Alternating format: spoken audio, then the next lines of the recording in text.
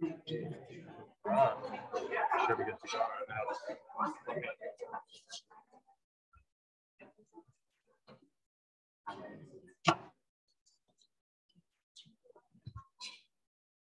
mai, haere mai, hui hui mai nei, tēnā kōpapa. Ko Amprobit tōku ingawa, ko GM Regional Strategies and Sectors, ki te puna omanga Venture Taranaki tōku mahi. Nō reira, tēnā tātou katoa. Just like to really welcome you all here today to the Branching Out event focusing on high-value medicinal herbs. My name is Amprobit, I'm from Venture Taranaki, and we're really pleased to be hosting this session tonight in conjunction with the Stratford Herb Society, who are the Taranaki branch of the Herb Federation of New Zealand. Big welcome to everyone here in the room and also the many people who have hooked in online tonight. So really great to have so many people interested. And I think that speaks to the keenness of the topic, its potential, the calibre of the speakers that we have tonight and some of the work streams underway. So we're set for a good session.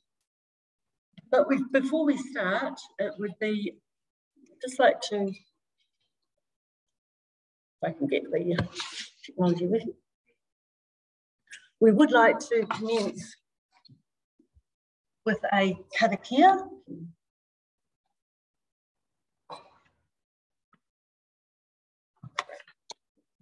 We would like to commence with a karakia. And this is one which we often use at Venture Taranaki, but please feel free to join in with us. But if the Venture Taranaki, the Te Puna Omanga team could stand and join with me for this, that would be appreciated. Thank you. Karangi nui e tu e honei, ko papa tuanuku e tākatu aki nei.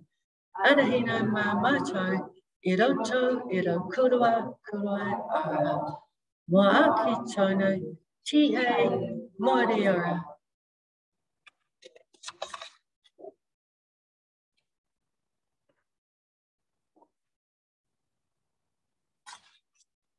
Just to provide, especially for the people in the room here tonight, some quick housekeeping matters and health and safety. So firstly with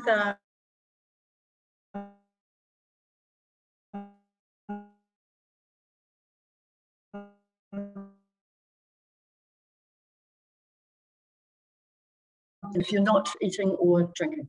In terms of other items, fire exits should the unlikely event of one arise. There are some clearly marked exits out of these doors, and we congregate out those doors in the back here is where we come together should such an emergency arise. In event of an earthquake, just go somewhere sturdy. I think the golden rule is duck, cover and hold. In event if you wish to use the toilets, you go down the stairs that you came up from and you take a sharp right and you'll find them down there. And finally, finishing time tonight.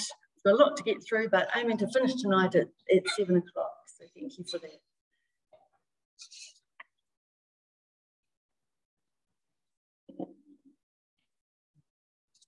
So before we do our deep dive into medicinal herbs, just wanted to give a very quick frame and context for the event tonight and how this has come about. So firstly, we live in a time of change. There is, as we mentioned, COVID, but there's also climate change, moving towards a low emission economy. There's technological change, there's social change, political change, and also in terms of just the way we live and work and the things that we eat and trends are all changing. So thinking ahead, it's in uncertain times, which brings challenges, but also brings us immense opportunities.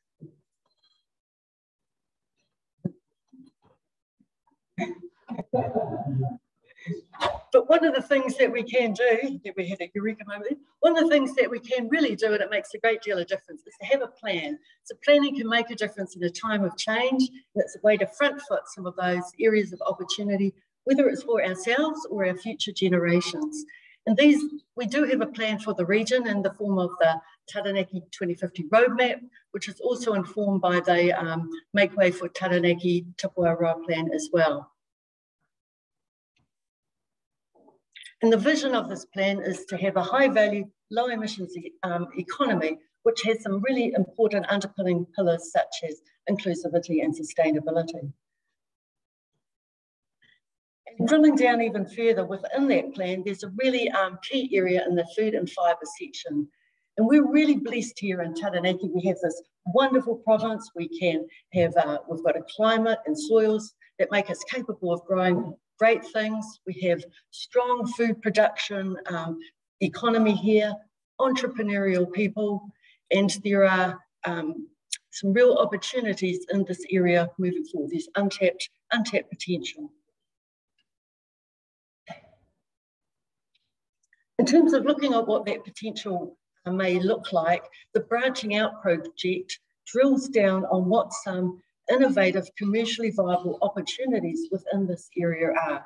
And if you can see the small print in there, it talks about we're actually going to identify 10 to 12 feasible, high value potential ventures and develop blueprints around those.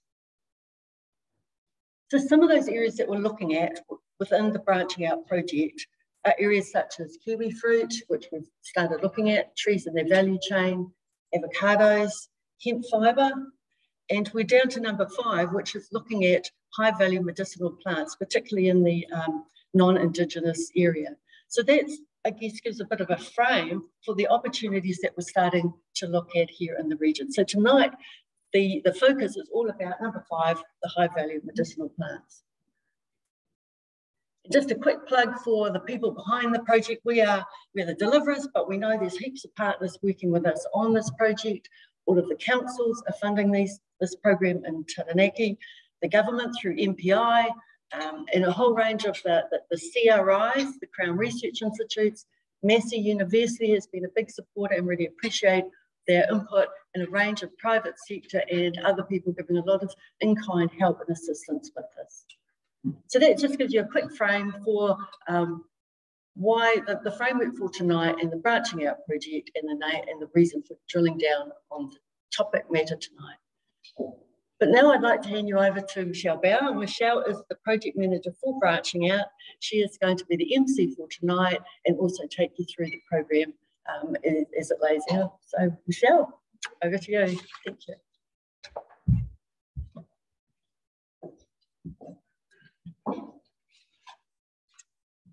Kia ora koutou. As Anne just introduced me, my name is Michelle Bauer and I'm the project manager for Branching Out at Venture Taranaki. I'd like to thank you all for joining us to further explore medicinal plants as a high potential commercial opportunity for our region.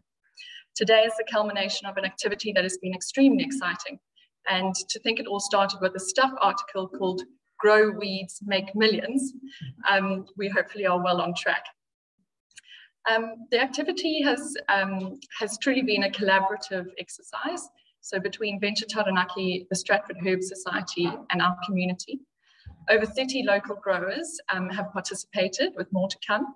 And we've also attracted 150 registrations for this evening, with some people attending obviously in person, as well as via Zoom. And this is really individuals from across the value chain. So we've got landowners, we've got interested growers, we've got people who have got aspirations to launch a consumer product, as well as potential investors. And I'd like to welcome you all. The support and interest in medicinal plants as a commercial opportunity has really reinforced our region's capabilities. So not only do we have a land and climate that's suitable to support a large variety of high potential crops, but we also have skills and knowledge in the region, and really importantly, a willingness to share this to enable the industry to develop. We have considerable strength in food production and processing sectors with capabilities and experiences that can be applied to this industry. And we've experienced that there really is a readiness to do this. And finally, most importantly, there's a collective belief across the value chain that Taranaki is well positioned for a thriving medicinal plants industry. Our objective tonight is to present an overview of the opportunity from a variety of perspectives. It's to provide an understanding of what is needed to enable a thriving Taranaki medicinal plants industry. It's to facilitate the sharing of information and formation of connections to support the commercialization of this opportunity, and it is to inspire action. So we have a fantastic lineup of speakers today, all of whom are experts in their field. And we're also going to be launching a new platform for collaboration around this exciting activity. So I really encourage you to make the most of the question and answer session. So if you're joining us via Zoom, please enter your questions in the chat box, and our moderator, Conrad, will pick these up and ask them on your behalf. So without further ado, I would like to invite Shona Hopkirk up. So Shona needs no introduction to many of you, as she's the president of the Stratford Herb Society, which is one of many hats that she wears. So Shona has been integral to this project and has worked tirelessly to connect us with her network of growers and to share information. So I'd really like to take this opportunity to thank her. She has a great vision for the industry and will take you through this in more detail.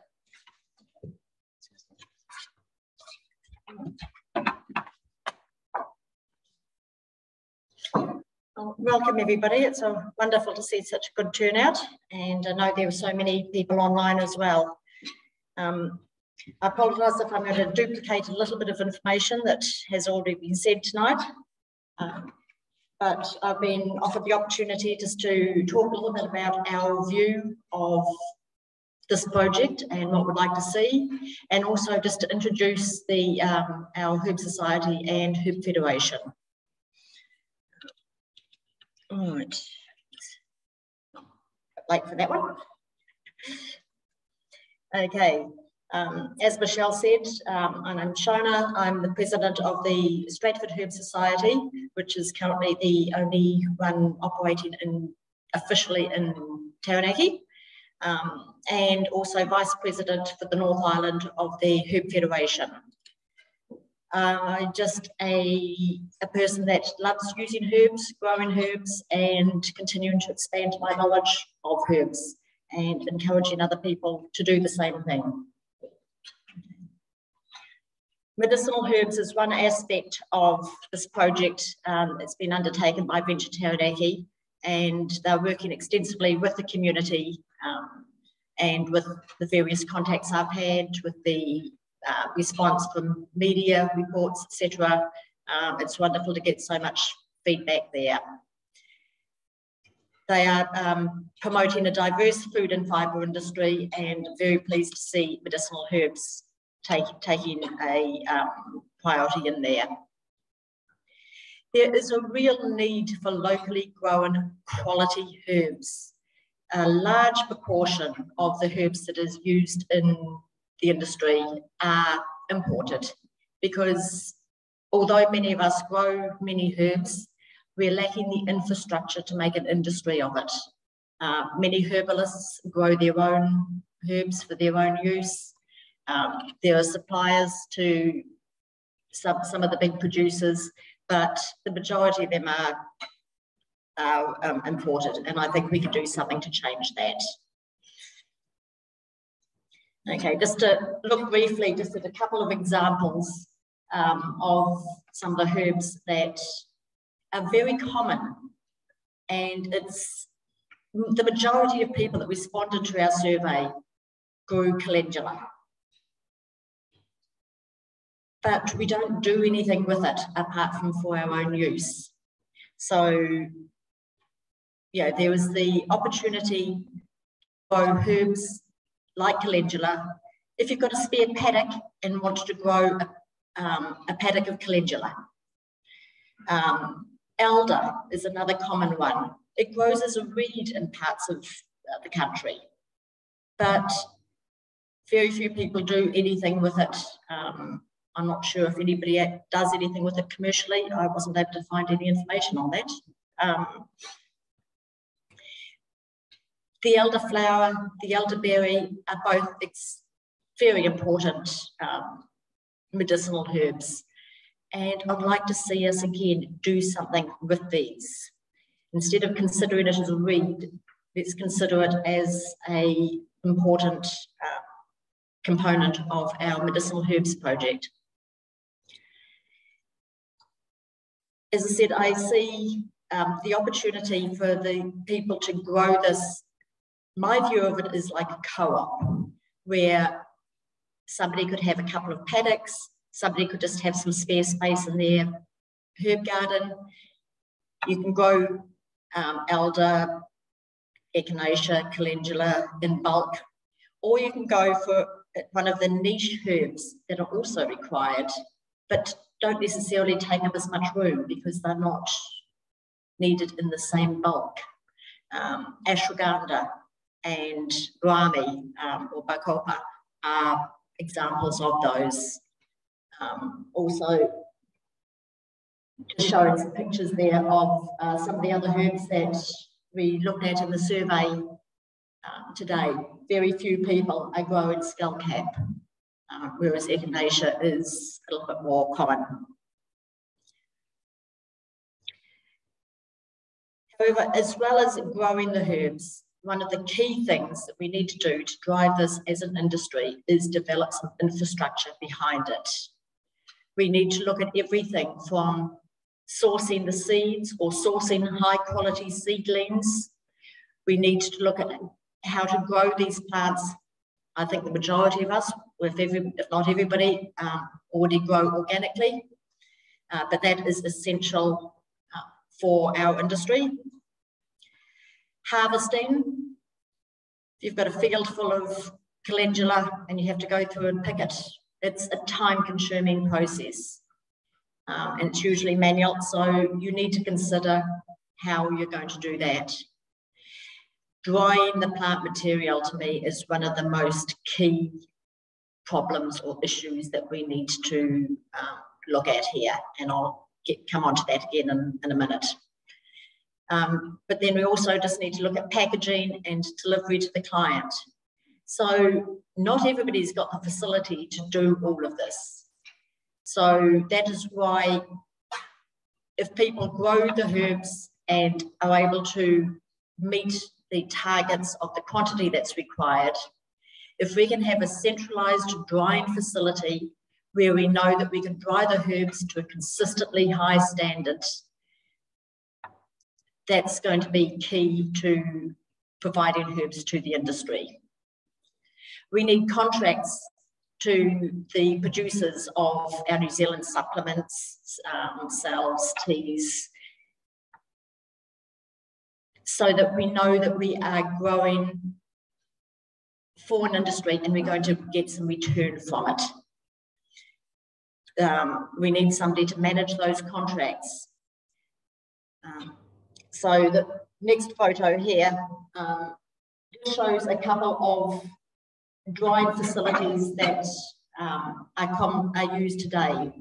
A lot of us dry on racks, a series of sieves stacked on top of each other, stored in the hot water cupboard. They all work for us on a personal level. And some of them, like this drying room, for small commercial. But we need a bigger facility that's going to provide the quantity of herbs that we're going to be looking at. So Venture Taranaki are looking at some options for us at the moment. So I'm looking forward to see what they can come up with. Okay, the Herb Federation. We're very pleased to support this project because one of our key goals is to promote the knowledge, use and delight of herbs in the community. And we're also very pleased to support some business prospects. We believe that herbs should provide a key part to keeping ourselves healthy. We grow our own herbs, we can look after our own health, but many people don't have the luxury or the space or the inclination to grow their own herbs. And yet they want to be able to use the products to keep themselves healthy. And this is the commercial market that Phil will tell us a little bit about. Okay, the Herb Federation is a national organisation with individuals and community herb groups belonging to it. We provide a herb certificate course, which is a self-paced module. We have scholarships for that as well. We've got access to specific herbs with detail on how to identify them, how to grow them, their medicinal uses, etc. We add to this each year. In fact, March is our Herb Awareness Month, HAM for short. So we'll be doing promotions within the community. We're just trying to plan that at the moment. But as part of Herb Awareness Month, there is an International Herb of the Year, and then we choose 3 additional herbs to meet a theme.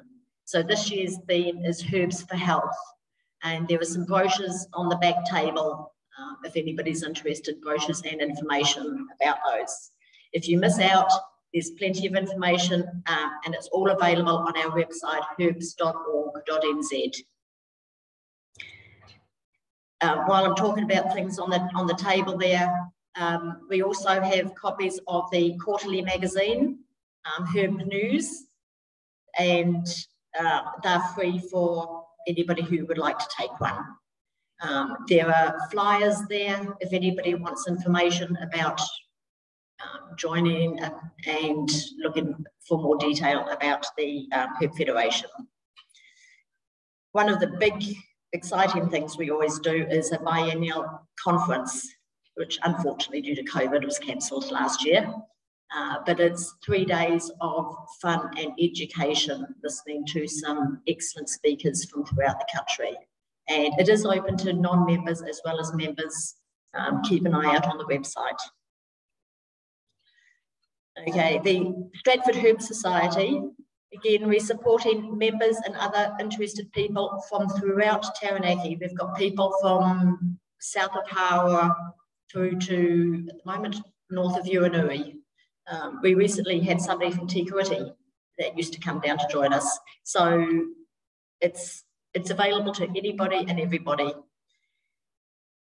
We want to learn and share our knowledge about the various applications of herbal law. There is a very diverse range of things we can learn about.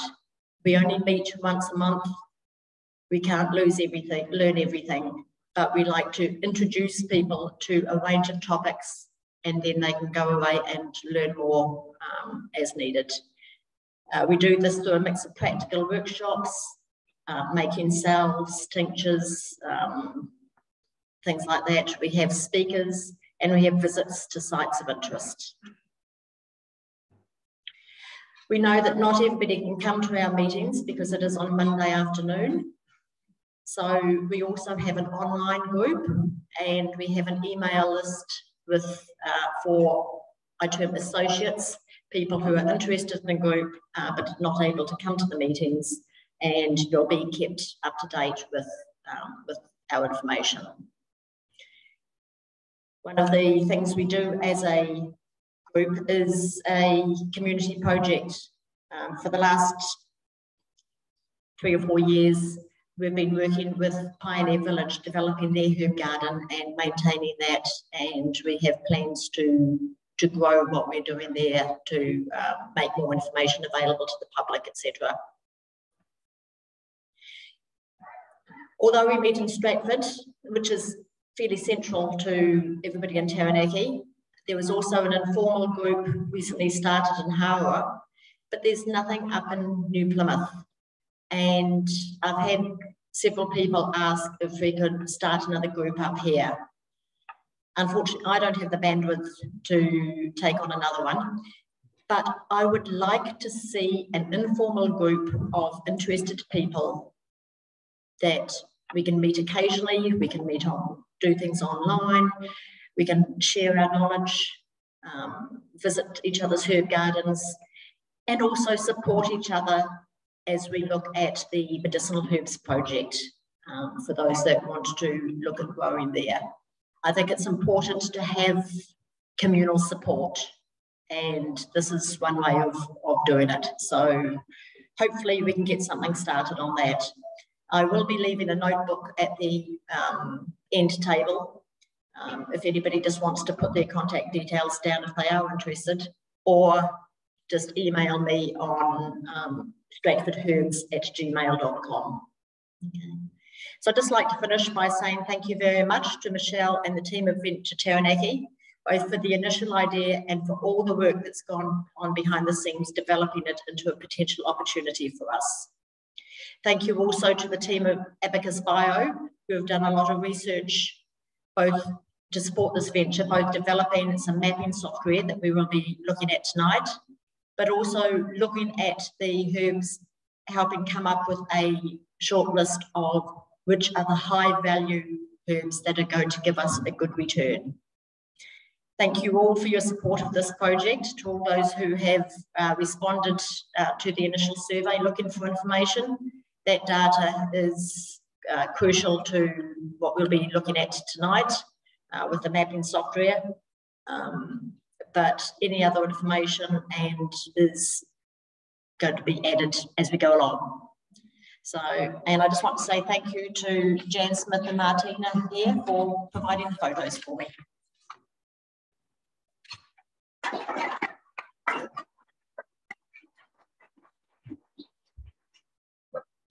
Thank you, Shona. Our next speaker is Phil Rasmussen. Phil is one of New Zealand's most experienced medical herbalists. He's also a pharmacist and founder of Phytomed Medicinal Herbs, a New Zealand-based manufacturer and exporter of herbal medicines for both practitioners and consumers.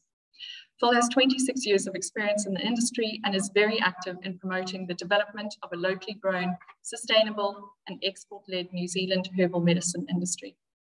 Phil has generously shared his knowledge and support to this project and has helped us formulate our thoughts around the opportunity.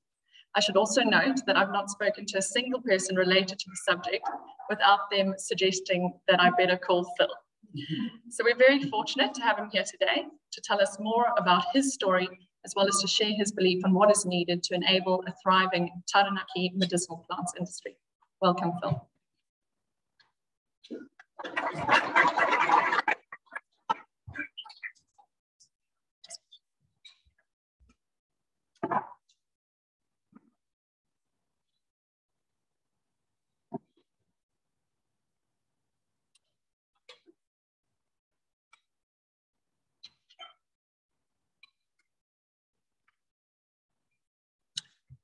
Tēnā koutou, tēnā koutou, tēnā koutou katoa. Ko Hukarangi, ta maunga, ko Taronga Nui, ta awa, ko Ngāti Puro, toku iwi. No Tokomaru Bay, aho, ke te noho a ki Auckland. Ko Phil Rasmussen, toku ingoa. Thank you very much to everyone for attending tonight, and particularly to Venture Taranaki and Michelle and Shona and everyone else who's helped to put this event together. It's a great privilege to be here. So, yeah, I've been around the block a few years, as Michelle indicated, and hopefully I can share some of that knowledge with you tonight. I often tend to go over time, but there's time for questions at the end. And I'm more than open to answering any questions either during or after this event. Okay, I'll put my email address up at the end. But yeah, there is a huge opportunity for Aotearoa New Zealand and of course Taranaki in this space. Huge opportunity. I've been saying this for years and years, ever since I studied herbal medicine in the UK, somewhat disunited UK.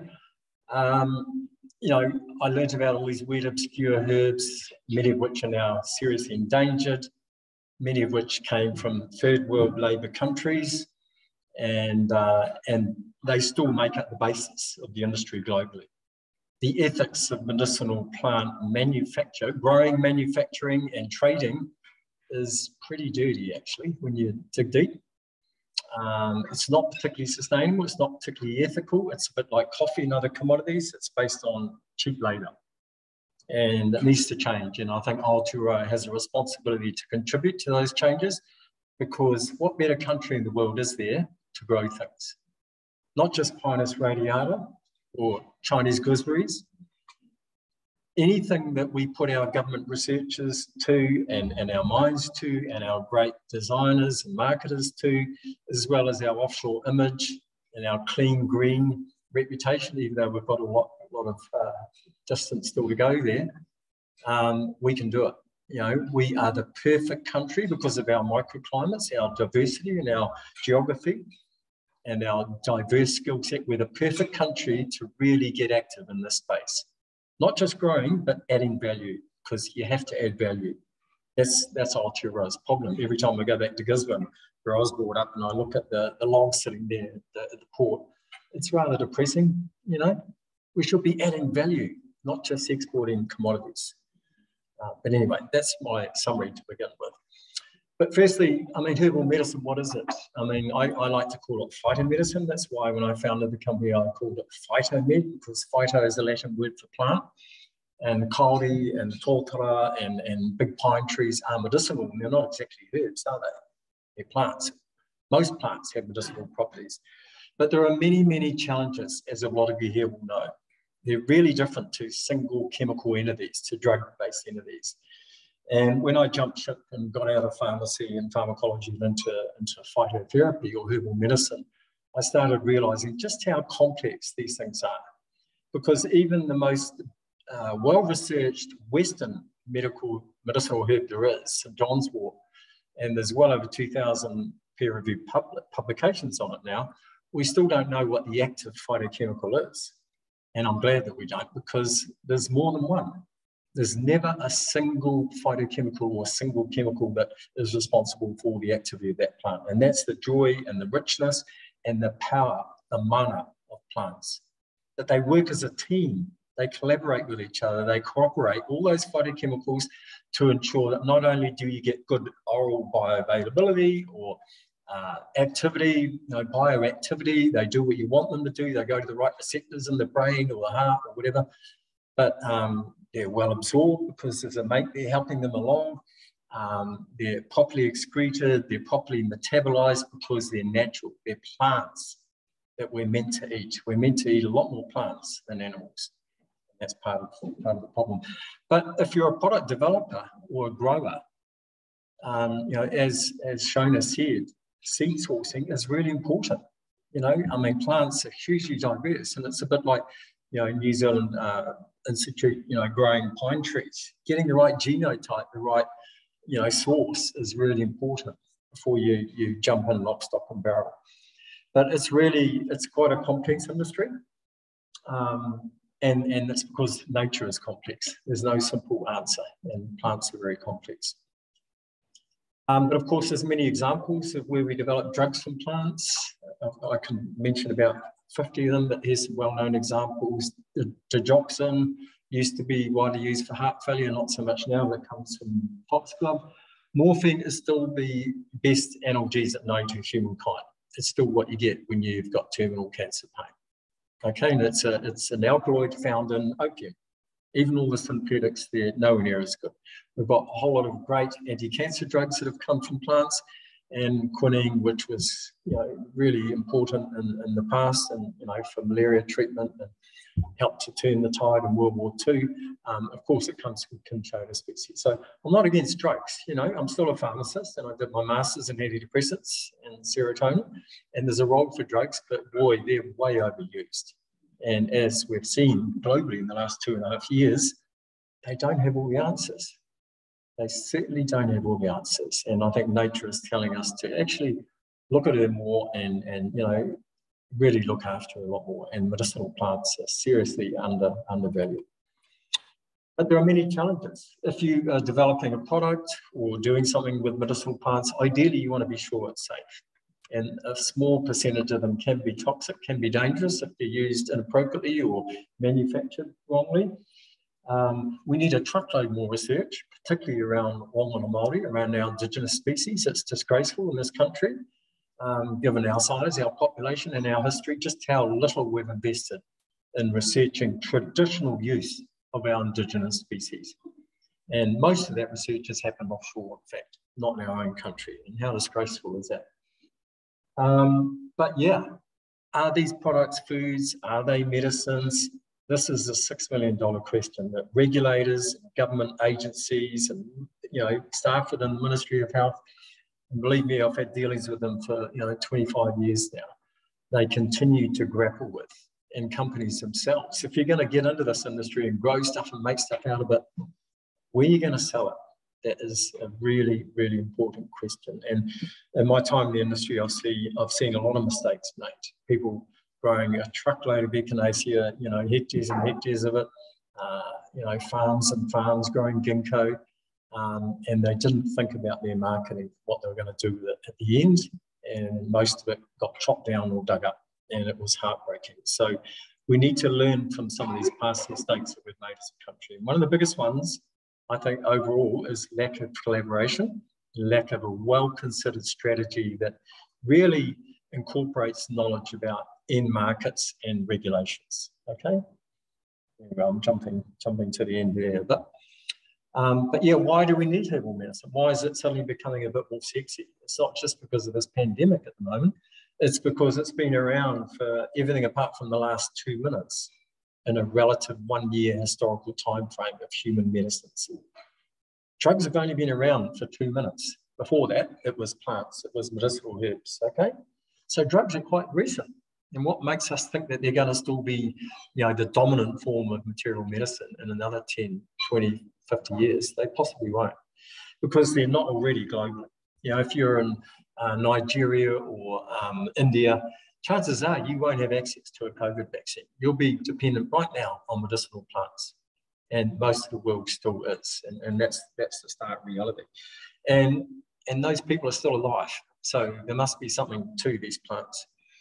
But why suddenly are they becoming more popular? I guess all sorts of really powerful drivers, actually, when you put them together. One is aging populations.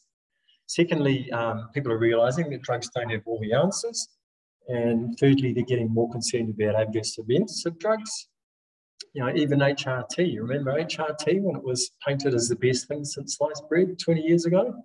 Then suddenly they did a really large clinical trial and stopped it halfway through because they realised that generally, not all the time, generally the adverse events outweighed any potential benefits in most women.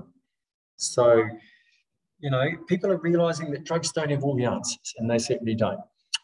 But with climate change and with pandemics and lockdowns, as well as growing demand, supply is starting to fall behind demand. Okay, demand is outstripping supply. That's a general situation. So there are huge opportunities. But one of the biggest challenges is, as I said a few minutes ago, price, what people are prepared to pay, and the ethics of it. And that was the problem with the ginkgo industry. Nobody, apart from my own company, as far as I'm aware, was prepared to pay a reasonable price for that ginkgo because they could get it for a quarter of the price from China. And at the time, it wasn't valued. People weren't asking, I wonder where that ginkgo is grown. All those ginkgo products out there, you try and find out where it's grown, and 99% of it will come from a country that starts with C. And so, there's a lot of work to do. There's a lot of education about provenance, about ethics, about, the value chain, the seed to shelf story.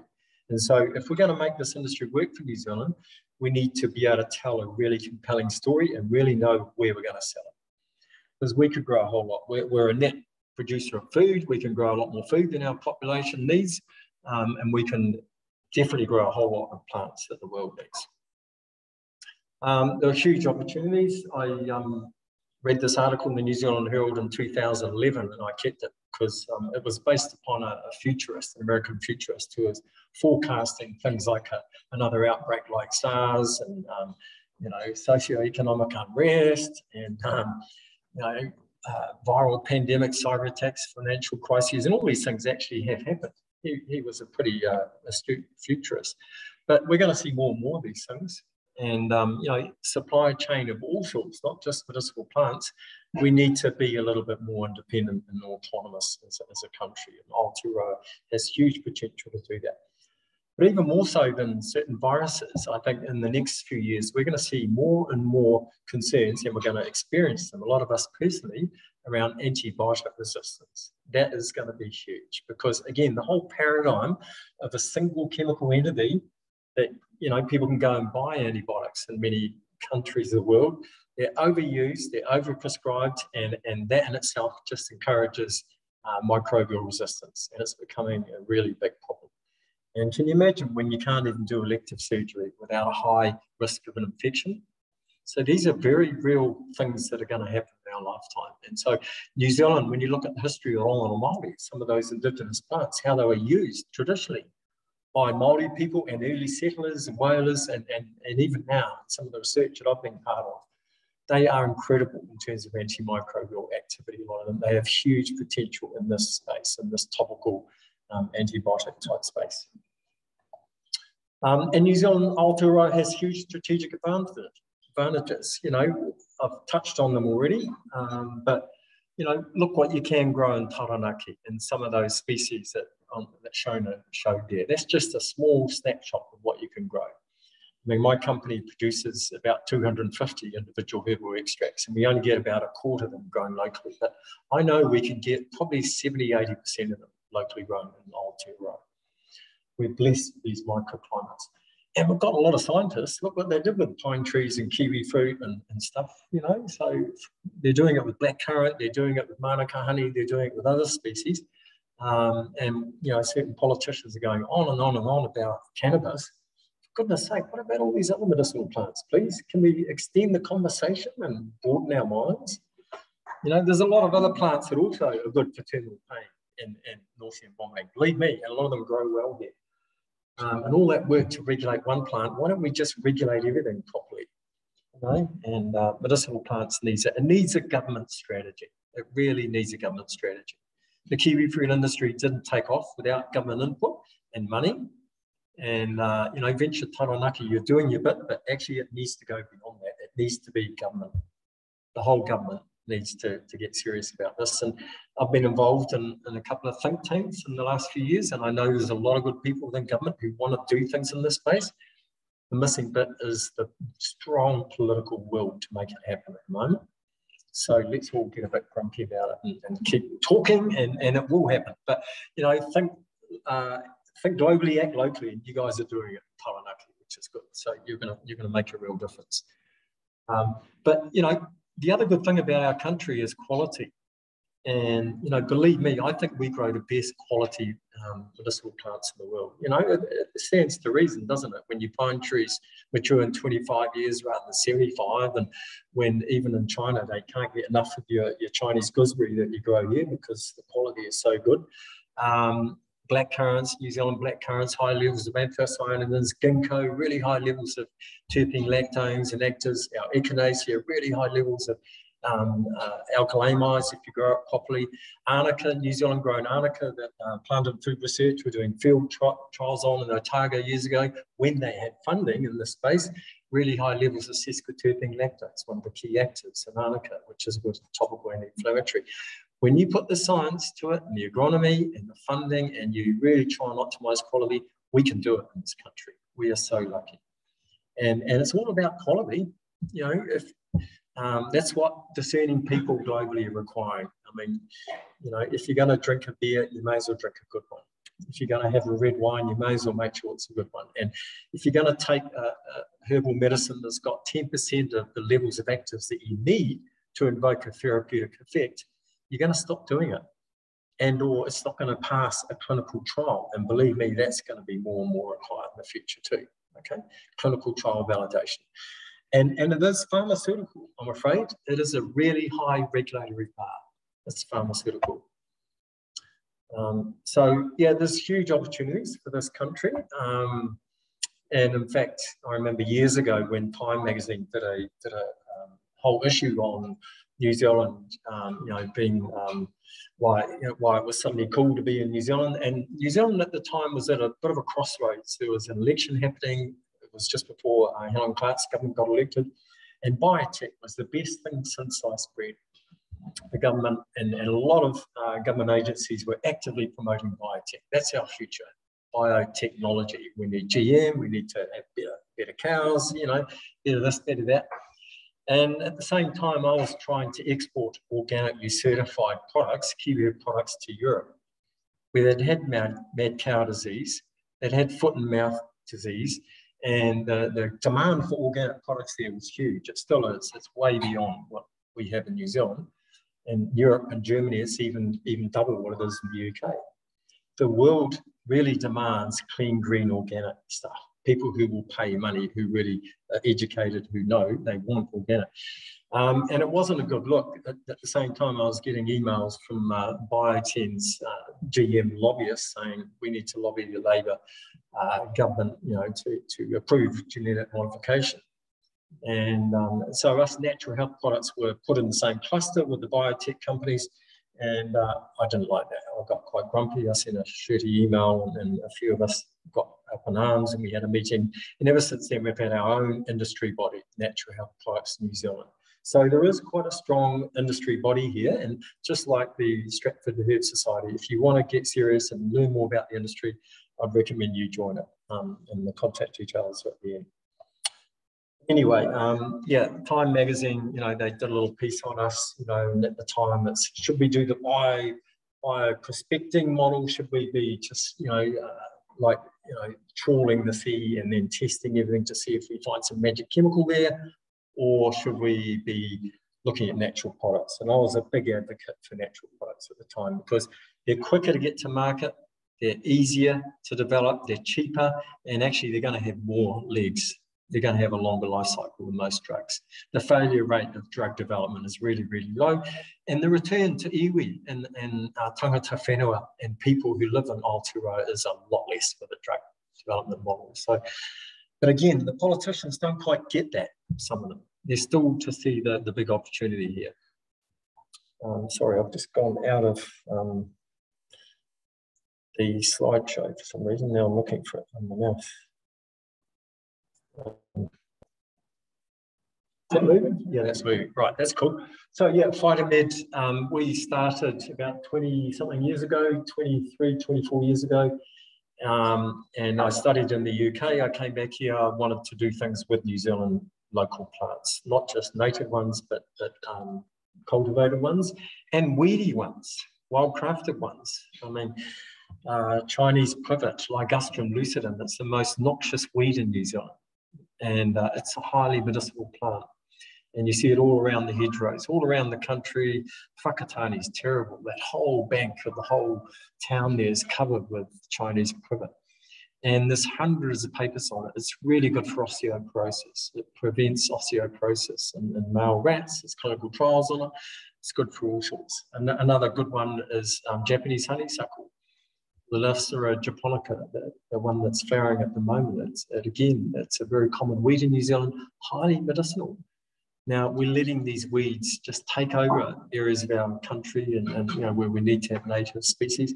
We should be harvesting them and using them, drying them, using them, developing products out of them, giving them to local people with diabetes. I mean, you know, Lilacera japonica, Japanese honeysuckle, is really, really good for diabetes type 2, which is costing us taxpayers huge amounts of money and killing people, you know, on a truckload. It's really, we need to be looking at these plants, not just growing them, but wildcrafting the weeds and doing stuff with them as well.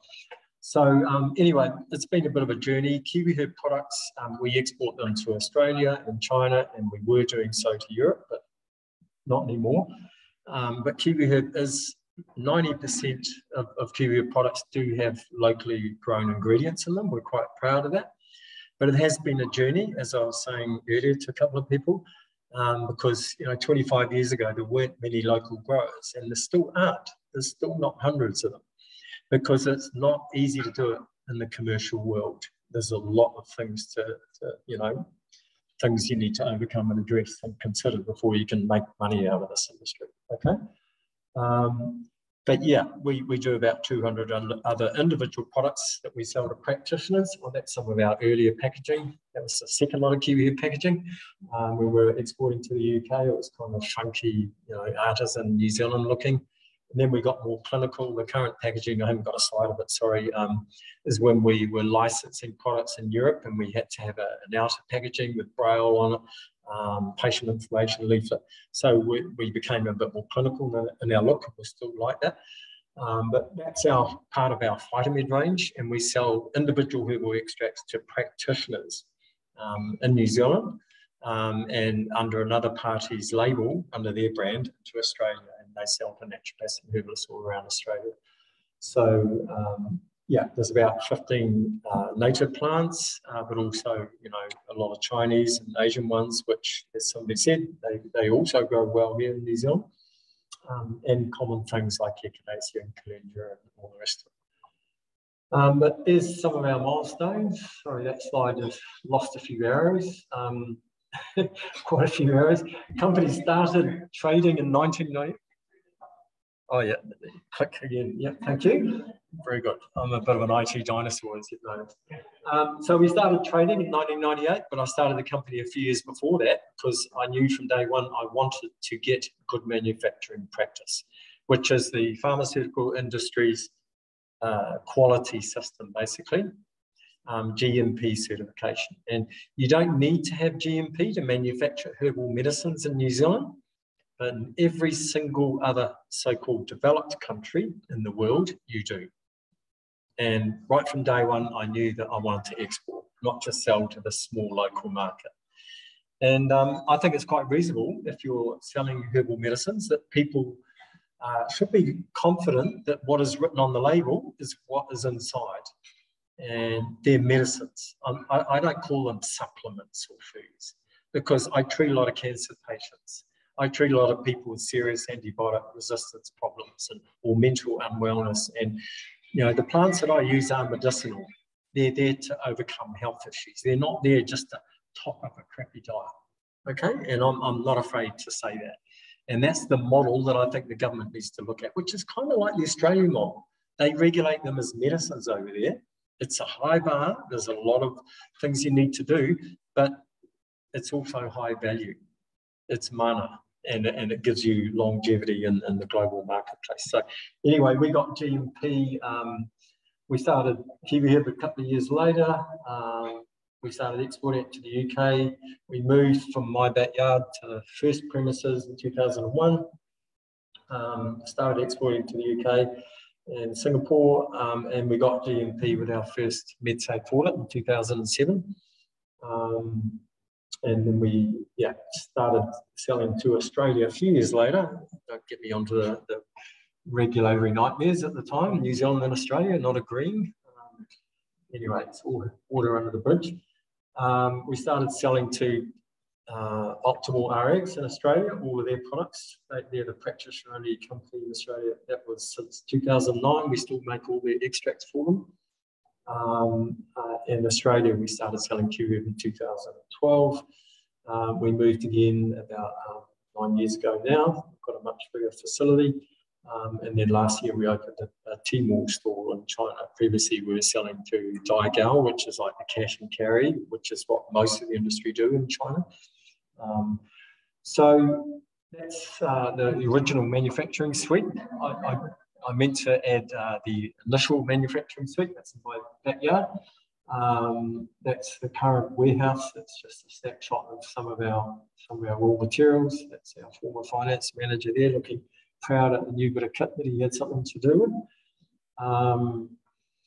But yeah, you guys in the future, you know, what do you want to do? So you've got to think, there's a lot to think about, isn't there? You know, and we're all interested in living plants. That's really what is our main interest here, is growing things, okay? So, but you know, what happens beyond the living plant? It becomes usually a dried plant. You know, some herbs are processed fresh, but generally they're dried first, as shown us here. Getting a good dryer that's cost effective, that is the right size, the right scale, and cheap to run, and produces good quality dried materials is really important. And I like the idea of a local co-op to do that. That's a great model. But then you've got to extract your product. You got your dried herb. What are you going to do with it? You're just going to sell it as a dried herb, or you're going to make a hydrophenolic extract, or glycerin extract, or a cream, or an ointment, or what are you going to do with it? How are you going to extract it? There's a lot to think about. And then I should have the formulation. And most herbal products are mixtures of different things, or even if it's an individual herbal ointment like kawa, you've got stuff in there like beeswax and oil and maybe some, you know, antioxidants and things as well. So how are you going to formulate it? And then I've missed the key thing out, which is manufacture. There should be manufacturing between formulation. And then you've manufactured it, selling it, but are you going to put a shelf life on it, an expiry date? Do you need to in the market or markets you're selling them to? And do you need to validate that expiry date? You do if you're selling it in Europe and increasingly in Australia. You don't in New Zealand. Anything goes here at the moment. But really, do you want to end up in court, or do you want to, you know, sell a product that becomes rancid after 1 year and you give it a 3-year shelf life. There's a lot to think about here, okay? And it all comes back to quality. So you've got to have the right species. Our whole industry has been tainted all too often by the wrong species being used, mistaken identity of the plant.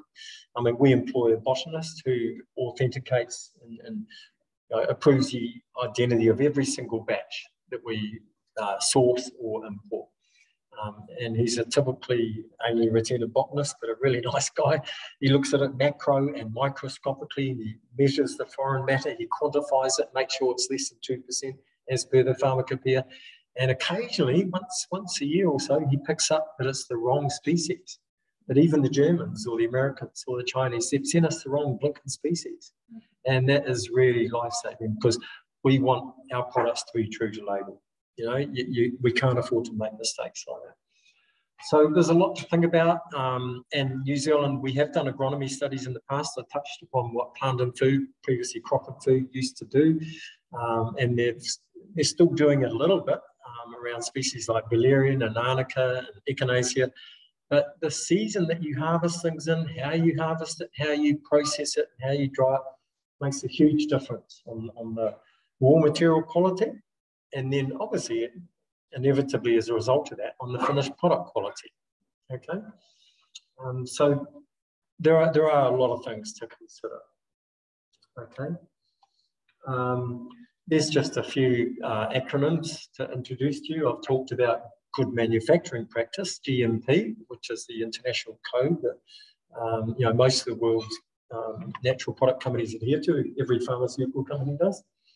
Good agricultural practice is basically, if you're a farmer, say you're an organic farmer, it's just making sure that you don't put a ton of horse manure on your echinacea the day before it gets dug, okay? Or that your workers, the toilet that they use is not right next to the drying shed and that it's cleaned properly. Or, it's just having some basic procedures like the dairy industry has. I mean, the dairy industry got to where it is, like it or not. New Zealand's export-based dairy industry only got where it is because of government support and good regulations. World-class, robust regulations, and we need it for this industry as well. You can't do it on the cheap, I'm afraid. It's got to be world-class. That's what New Zealand should be known for. But yeah, we need GAP. Farmers and growers need to start thinking a little bit. You need a pest control. If you've got a big drying shed, you don't want rats coming in there pooping all over it because there's holes in the shed. Just basic stuff is better than nothing. Okay. And then if you're testing your product and you want to show that it's got really high levels of inactives, say alkalamides in echinacea, which lab are you going to get to test it? Are you going to get it done at a Mickey Mouse lab that hasn't validated its method, comes up with an artificially high result, or are you going to use an approved lab, a reputable one with a validated method? Okay, so the labs themselves also need to have some procedures in place, some documented procedures around staff training, method validation, etc. It's just a no-brainer when you think about it, okay? And then your products out there in the marketplace, last but not least, I'm afraid you do have to think a little bit about safety, pharmacovigilance. I mean, I don't think there's any products out there that I'm aware of in the herbal medicine space that are anything like thalidomide was, but prevention is better than a cure, okay? If you don't look and encourage people to give you feedback on what might be wrong with your product or it's going moldy or that, you're not going to improve your product. You're not going to continually increase the quality of your product, which is what you need to do, okay? So we do need to at least consider pharmacovigilance, I'm afraid. But echinacea it does grow well here, and there are a number of people growing it now. That's taken from our organic grower in Canterbury, the drought a few years ago. The bees love it. It is a lovely plant to have in your garden, just from a diversity perspective, let alone a commercial perspective. I've talked about some of those pharmacopoeial standards. There's a couple of books there. Is your product going to be a tea? Is it going to be a medicine or a food? Just things to think about. but make sure you have got the right species before you start growing it. And these are just some of the tests you might want to do on it, particularly if you're not growing organically or you're importing plants. You do need to think about pesticide contamination. And I know an organic grower in New Zealand who's selling a species of plant to organic companies in Europe who can get it grown organically in Europe, but the levels of glyphosate residue in the organically grown herb in Europe are so high now that they want somewhere that's cleaner, and they're coming to New Zealand because we don't have the same level of glyphosate Roundup residues. So, pesticides are quite an issue sometimes. And again, most growers are responsible, but how do you know that species, particularly in a poorer country like India or parts of China, wasn't grown on a former tin mine and there's all this cadmium residue or something? How do you know unless you look, okay? So you might think I'm over the top, but I'm really risk averse in terms of quality and safety, because this industry deserves to be way up there in its quality parameters for our country. If you are going to grow commercially and you're going to sell to one of the New Zealand producers or manufacturers or export even, you're going to need to learn a little bit about a certificate of analysis, okay? Now that's basically your bit of paper that you supply with your raw material, and it summarises the tests that you've had done on it. You might have had a botanist certify that it's authentic. You might have had the botanist quantify the foreign matter. You might have tested it for a particular active, either at Cawthron Institute or Southern Cross University in Australia, Cawthron and Nelson, or one or two other labs in New Zealand. But you might have tested it for something, and you want that on your certificate of analysis. It validates that it's a quality product. You should test it for microbes. That's a whole story in itself. But some companies insist that you test for aflatoxins, which are fungal toxins, mycotoxins that are produced by fungi. And in some parts of Europe, that's a requirement if you're going to be buying dried medicinal herbs. So it can get quite expensive, this. So if you're going to do it en masse and you're going to sell tons of a herb, especially exporting or to a serious GMP certified New Zealand manufacturer, you do need to start thinking about these tests and incorporating it into your cost structure, okay? But again, that's the benefit of our country. These things are less of a risk, less of an issue. And we have the lab capability and the scientific capability, which is great. But it's better to grow things, to cultivate them, than wildcraft, apart from those weeds that I touched on earlier. We should be cultivating kawa, not just going into the bush and grabbing it like Clem was saying earlier. That's what people do. No, we should be cultivating in the right varieties. Here's an example of a bit of research that Coffin Food previously did down at their field research station in Central Otago. This was a slide that was given to me by, I think it was Dennis Lauren or somebody from Coffin Food, might have been Jim Douglas, who's retired now. He lives in Oamaru. This is when they were researching golden seal. Now that is a high value medicinal plant, golden seal. I've seen it growing in Aotearoa twice in the past, many years ago.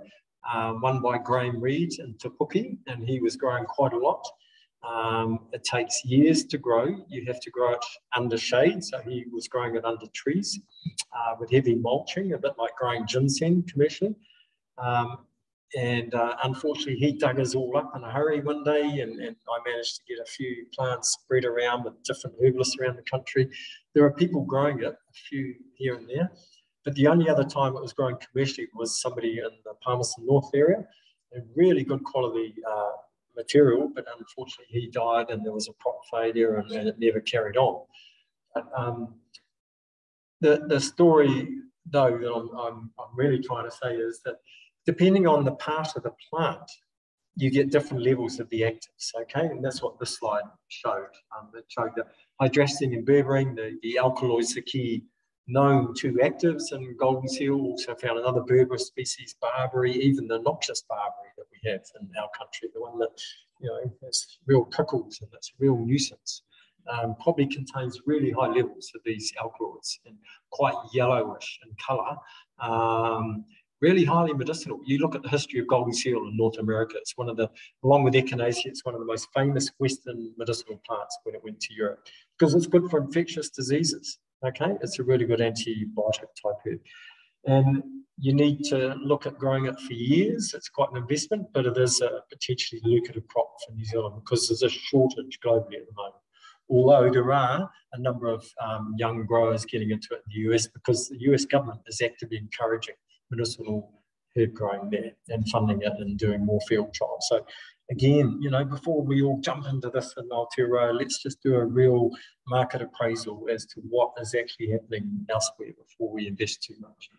We've got to learn from past mistakes. But here's just an example of a few herbs, a few medicinal plants that are being grown currently in our country. There's a lot more.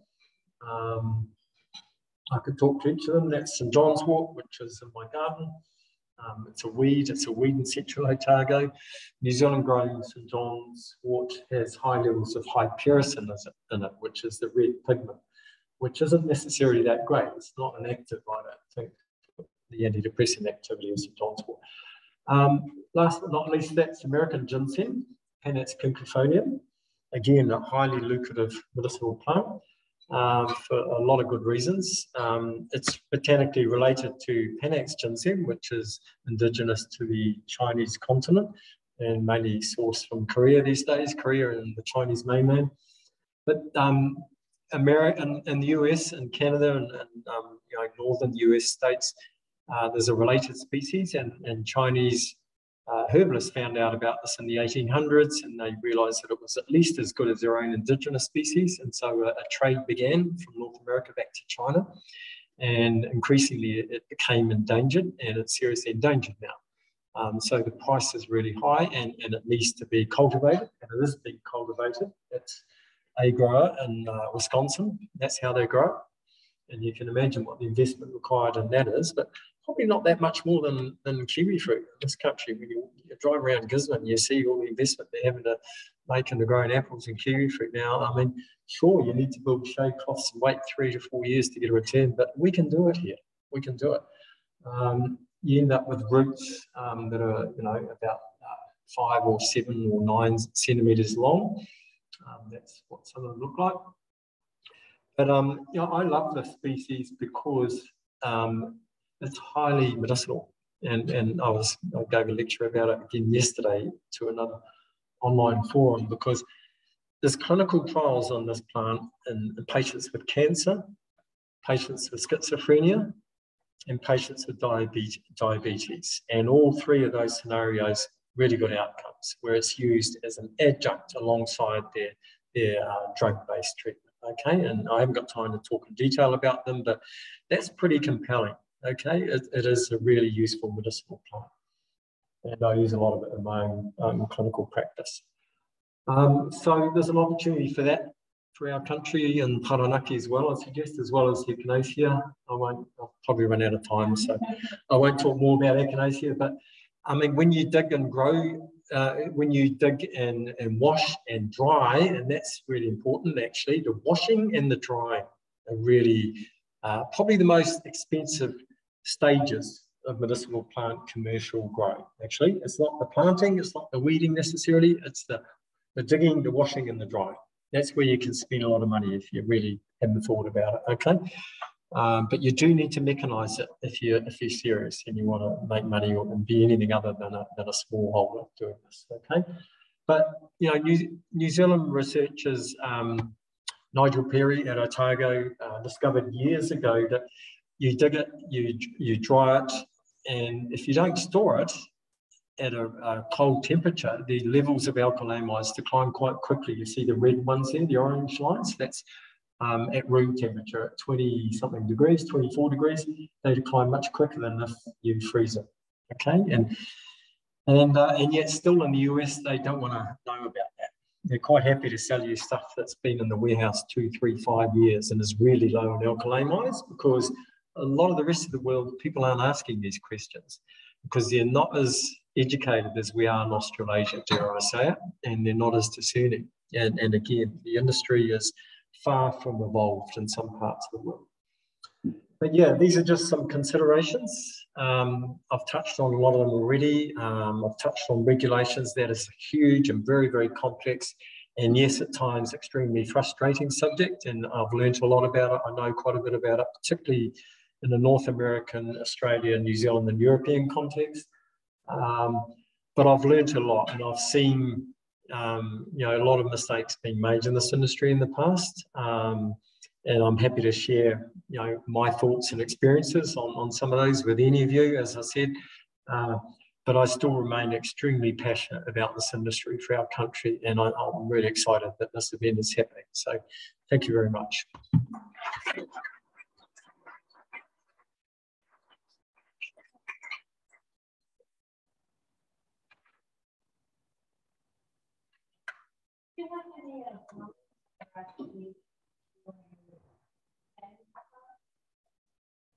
Companion plants.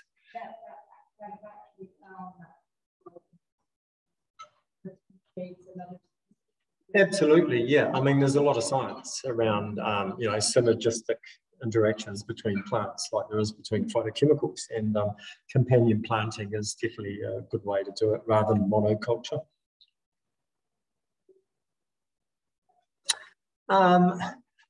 I guess, one of our commercial growers in particular, he rotates. He doesn't just have the same species in that row year after year. And I mean, I do it in my own garden. There are certain things like the meadow sweet doesn't like being next to, the elecampane. There's just things you notice in nature, and there's a lot, yeah. And yet, if you're going to cut herbs mechanically, dry them, harvest them mechanically, it becomes quite challenging that. Yeah. Is there anybody at large scale, and that might be your own business? Do we have anybody who's cultivating? I'm interested in the scale. Not, to be quite honest, no. I mean, some of the blackcurrant growers in the South Island in particular, I think they would possibly be getting up to around 100 hectares, I'd say. But they've had a checkered career as well. They shift the production to China for a few years, and it backfired on them, and the whole blackcurrant industry went down a bit, but it's come back again now. But no, we're talking more, less than 100 hectares. We're talking, I think, growers, it depends, it depends on your model. Are you just growing 1 or 2 species? Are you just growing echinacea and oats, or are you growing 10 species? And is it just you're trying to make a living out of, or are you employing a lot of people?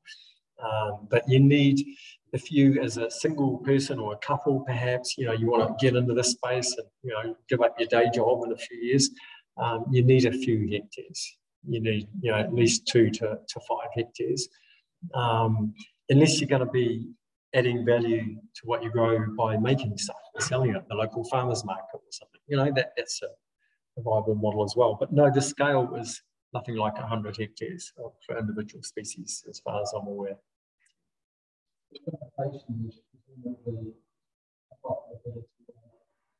I'm thinking about James Watty and his Marta, very, very large. Yep. Yep. What's the cap for us in this? Is it the possibility? Yeah, I think, we can, Watties is an interesting one, and I know Watties because I'm from Gisborne originally. And, but they had a huge factory in Gisborne and Hastings, and they had value-added finished products and an existing market for it. And they built that market further. And then, of course, they sold to Heinz. But I think the biggest limitation is the market, the strategy in the market, brands, or even creating a brand offshore. Brand awareness offshore is really, really challenging, and it doesn't come cheap. We're trying with our Kiwi Hemp brand, and we're getting there, but it's not easy. I mean, look at Comveti. They're one of the biggest companies in this industry. And, even they struggle at times because they're still actually quite small compared to some of the really big companies in this space. So I think the limitation is at the end, it's the marketing. And it comes, you know, the dairy industry, the kiwi fruit industry, they didn't just happen overnight. They took years and years, but both of them got to where they are based upon quality, you know, quality through and through. And that's what we have to do in this industry. We have to start as we mean to go on and not end up being a seller of cheap cask wine or whatever. You know, we need the agronomy research, but we also need a strategy. More than anything, you know, in business, a good strategy that is regularly reviewed and challenged, I think is really, really important. Yeah. You put pictures of manufacturing shed in your warehouse. Old manufacturing shed, yes, yes. Sorry, I haven't got a photo of the new one, but you can look at our website, phytomed.co.nz, and you'll see a few photos. Yeah. My question really was how much land is behind that all these raw materials which are stored in the warehouse? How much what, sorry? And how much property do we have behind? Yeah, it's a reasonable facility. I forget how many square meters it is, but it's probably, you know, about at least 8 times the size of this room here. The production suite is probably about 4 times the size of this room. But you know, the warehouse is about 10 times the size of this room. You know, warehousing, lead times are really long when you're importing medicinal plants by sea. We don't want to air freight them in. We do it occasionally, but and inventory management is really challenging in this industry, particularly when we have a long tail. We have a lot of products because we sell to practitioners. You know, some things we might only sell 50 units a year of, but we still have to have them in our product portfolio because medical herbalists like me, you know, once a year they really want that herb, that product, and if you don't do it, they'll go to your competitor. So, and with COVID, supply chain has been a real nightmare for the whole industry globally, as I say.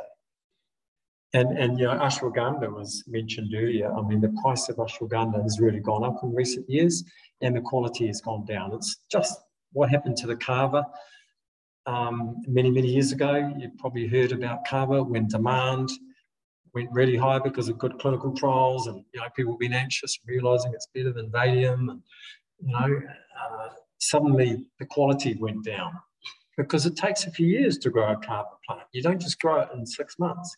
And corners started to be cut, and then we started getting into problems with hepatotoxicity. And these are lessons we should learn from. You know, Rome wasn't built in a day, and this industry won't be built in a week or even 1 season. But yeah, a collaborative, strategic approach is highly needed. Yep. Thank you. Yeah.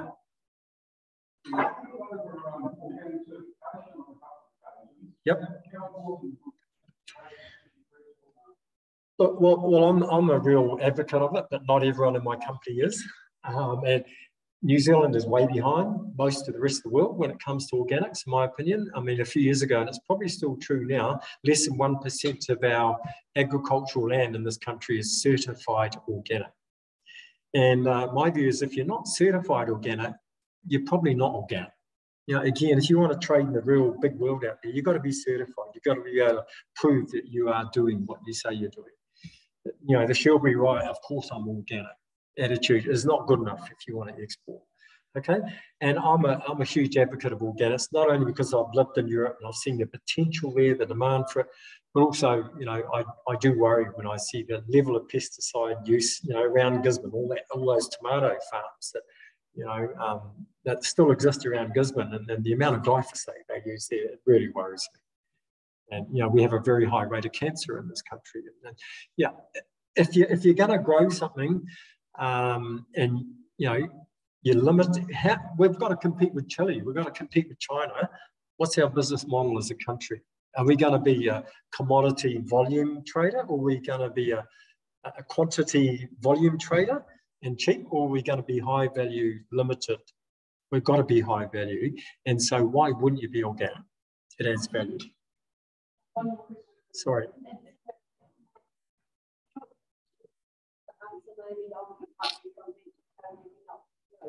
But to understand the strategy, we need to try what organic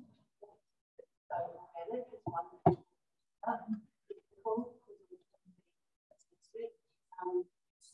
I'm quite keen that somewhere soon, some identification of some of those core principles will at least start to be discussed. It might be that collaboration is a key that's identified.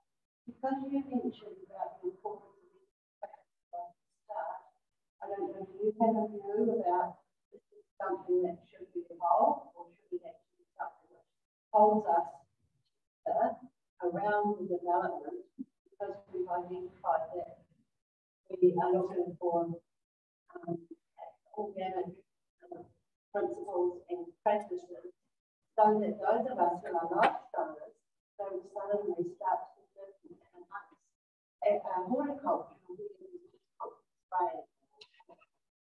Yeah, I think, look, you know, there's room for all sorts, you know, and we use a lot of non-organic herbs as well because we can't get them certified organic. But kiwi herb is mainly certified organic. But yeah, we have to gradually ease ourselves off being so chemically dependent, I think, as a country. I'm just asking where the journey of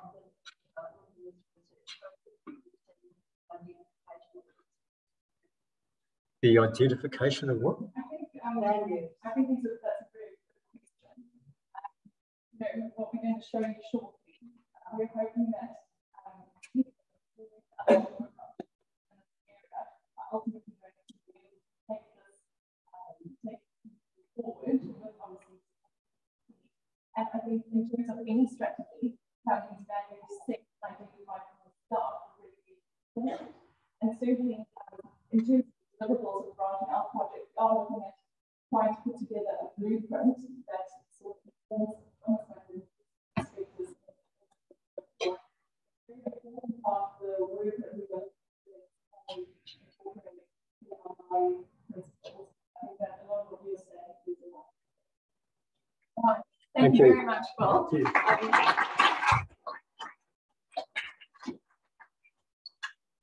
All right. Yeah, that was really awesome, and I think it gave us a lot to think about and a fantastic overview. So we really thanks so much for being here. Next, right. So I'm now going to welcome up Anna Campbell. So Anna has a PhD in plant biology, biotechnology, and has keen interests in the use of plant bioactives for human health. So Anna was at Abacus Bio from 2007 to 2021 in a variety of roles, including managing director and partner. Abacus Bio is a private company bridging science and business and operating in 20 countries. In 2020, Anna co-founded Zest Wellness, a company that aims to change lives with natural products. And Anna was also the lead on our project with Abacus Bio. So today she'll be sharing findings of their research to identify those plants with the most commercial opportunity for Taranaki. And of course, this was based on information that was shared by many of you in the room or on Zoom in terms of how we developed the long list of plants. So welcome, Anna. And while she comes up, it might be a good time to stand up and stretch your legs.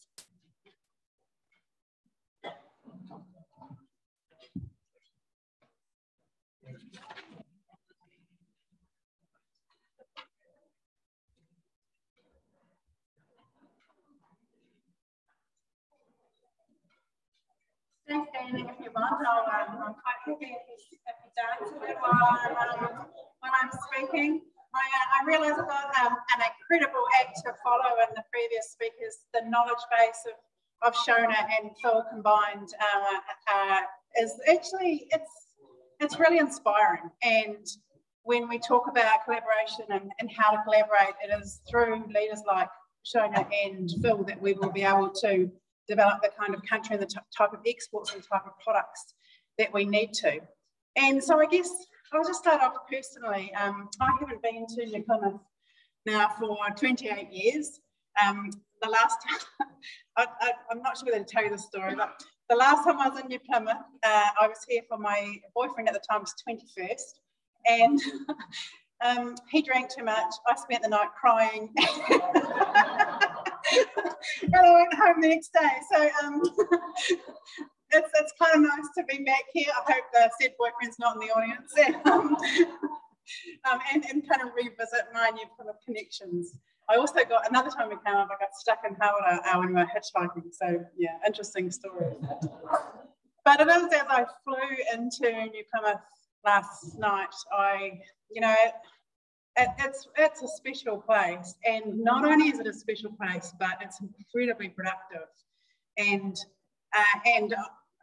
my husband and I dairy farmed for a long time, so I have an affinity with the dairy industry. But it perhaps isn't the best use for a lot of our land. And it's not to say that it's an either or it's an either or, but I think there's a lot of integration that we can do with dairying and with other sorts of land uses to start incorporating medicinal herbs, medicinal plants into our land use. And so I think there's really huge opportunity. And coming from Otago, where we have some pretty cold weather, one of the really big challenges for us in doing this project was actually ruling out plants on the basis of agronomy, but I'll get to that in a moment. You made it very difficult for us. Before I start I should also introduce Lou May Cock, who's done a huge amount of research for this project and will be the first person that I go to if a question is too hard. So I guess I'll just build on what Phil brought up really about the future, because I think the future is really exciting, and the more that we talk about this, then the more people that are outside of our circle will start to believe us. The nutraceutical industry, I call it nutraceuticals, plant medicines. It's all a bit blurred, but when I think about it in many, many forms, but I also incorporate what I call functional foods and functional beverages into this really broad church. And the main reason I really incorporate this is that society has some pretty big problems around health. Obviously, highly processed food and limited biodiversity of our food. So most of the food that we actually eat, or something like 70% of the plants that we eat, are based on 3 or 4 crops. So rice, wheat, potatoes, and corn. Some really interesting data coming out recently in terms of our diet, that we should be eating 30 plant species a week, which is actually not too bad to do if you start eating seeds and nuts and so forth. But when I took it to some of my colleagues at Advocacy Bio, they decided to take up the challenge of eating 30 animal species in a week. But it kind of goes to show that we're just not really thinking about what we're putting in our mouths. On top of that, we have this dominance of big food companies, and the dominance of the big food companies is very much what Phil described that he's seeing in the herbal markets, is that as price drives everything, quality goes down. And when there's a great study in New Zealand where they've gone into a supermarket and looked at 2/3 of packaged products and said that 2/3 of packaged products that you can see in a supermarket are unhealthy. And so what's driving the production of these products is profit, not health. And this is right through to some of the new food movements. So I'm really interested in the plant-based protein space, but also plant-based milks and so forth. We're having the same issues in those industries, and that we're not actually producing anything that is even moderately healthier than what it's supposed to be replacing. In fact, they're high in salt, high in sugar, high in processed elements. So we have some major global challenges that are led by some of our major food producers. And then, of course, the pace of our life sometimes also drives the wrong decision making. And believe me, I eat the wrong things plenty of times, so I'm never one to point the finger.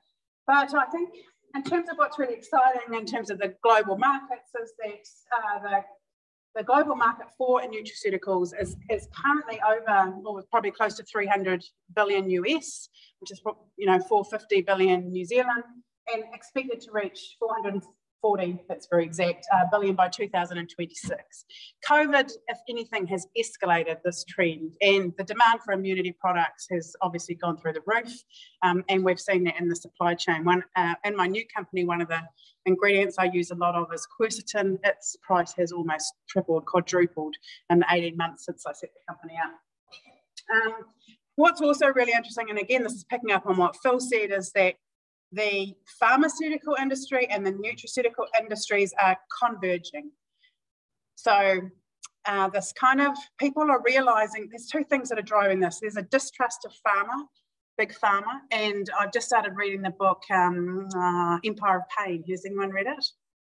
So it's a book about the opioid family in the US. It's pretty scary. And when you start to read books like that, you understand that the distrust of pharma is not a distrust of science, it's a distrust of corporations. And I think what we're seeing globally in terms of the freedom movement, or whatever we want to call it, I think it's naive to just say they're the bad guys and we're the good guys. I think there's some really major underpinning societal trends that are causing these kind of movements. And it's really important that we're cognizant of that when we think about the values that we might set up for any kind of company or movement that might happen in Taranaki.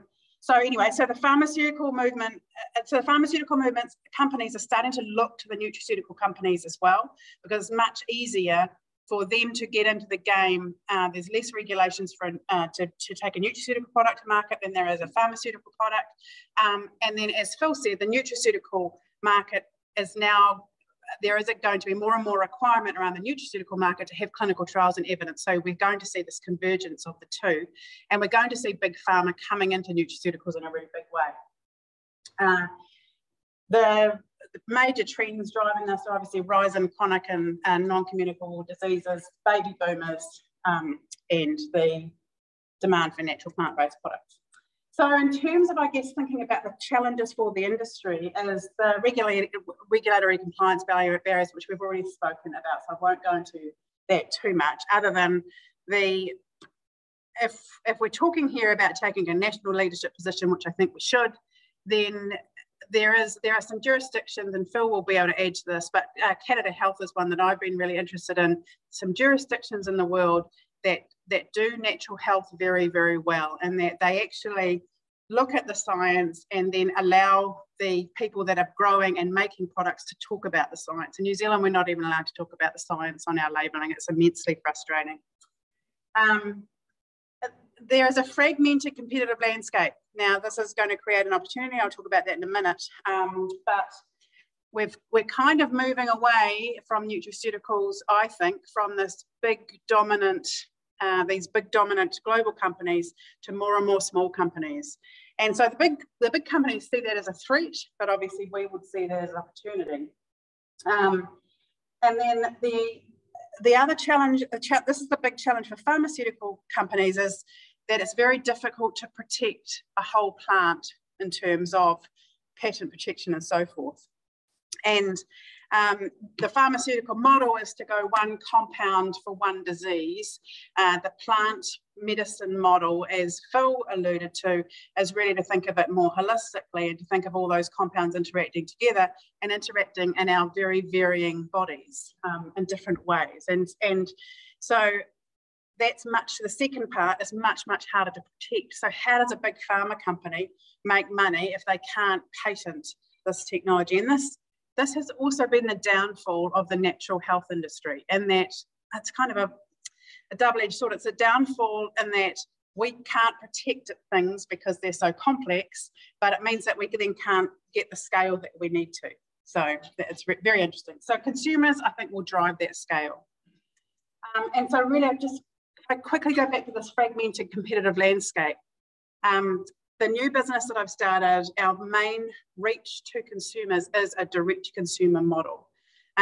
We could not have done this I think even 3 years ago. We could have started doing it 3 years ago, but COVID has pushed everyone right up to 80 and 90-year-olds online and buying online. And so our ability to reach people directly and sell our brand, sell our ethics, sell our values, rather than through a wholesale or a distribution network, are suddenly tangible and right there for us. And so then thinking about what the Venture Taranaki story might be, what the ethics and value might be behind growers, your ability to connect with consumers, the types of consumers that want your product, is there in a way that has never been there before. And that is incredibly exciting. So in terms of the work that we were doing at Our Biggest Bio, is that we were really driven from the team at Venture Taranaki to look at the land here and say, well, what are the key plants that you could be growing? And it's kind of $1 million question when you live in an area like this, because you can grow so much. And so we obviously looked at it from multiple perspectives. At the agronomic perspective was one perspective, but also the market perspective, the scientific data, as well as supply chains perspectives. And so when we're going through this, you'll see that we roll out plants that might be your favourites, and we're really happy to be debated and argued over plants, because we were looking at it with our criteria, but you'll know things that we don't know. And just in terms of this next step, really like to acknowledge Shona and the wide bunch of growers out there that have contributed plants and contributed discussion to this process as well. So what did we do? So essentially we had a long list from the Taranaki growers. What can we grow? We looked at what the market wants, and I just want to add here, the market wants is often a retrospective look. So it's interesting to also think, well, what might the market want? And we didn't really look at what might the market want, but I think it's really important to think about that and think about even things from a disease perspective. So something like the rise of anxiety as a kind of a challenge for people.